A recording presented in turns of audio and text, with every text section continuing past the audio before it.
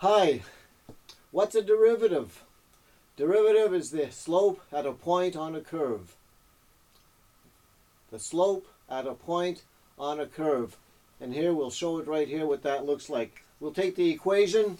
Let's take the equation y equal x squared. The derivative of that becomes y prime equals 2x. Let's draw the equation y equal x squared. It looks something like this. There we go. And there you have it. And let's take the point here at x equals 2. There's the x-axis, y-axis. At this point, x is equal to 2 according to our equation here. Y equal 2 times x, 2.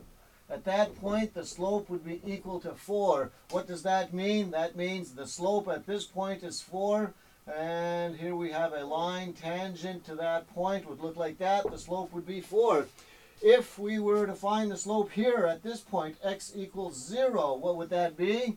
It would be y prime equals 2 times 0.